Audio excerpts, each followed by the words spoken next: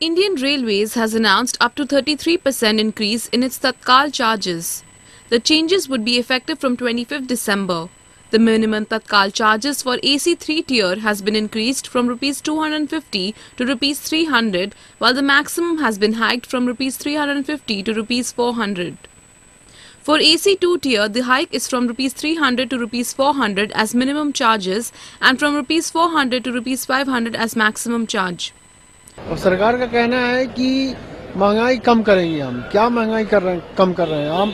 ये छोटे बड़े लोगों के पास तो महंगाई कम हो या फर्क नहीं पड़ता है। हम आम लोगों के पास महंगाई कम या ज़्यादा उसका फर्क पड़ता है। ट्रेन के किरायों में देखिए आप कहाँ बोल रहे हैं कि महंगाई कम करेंगे, ये तो बढ़ता ही जा रहा है। इनकी फैसिलिटी देखिए दिन पर दिन खराबी होती जा रही, कोई फैसिलिटी नहीं है। टाइम टू टाइम ट्रेन आने जाने का कोई फैसिलिटी नहीं है यहाँ पे। रेल किराए पे बढ़ोतरी हुई है। दूसरा इन्होंने कहा एक और किया 1 दिसंबर से कि कहीं की भी टिकट होगी आप रास्ते में नहीं चढ़ सकते हो।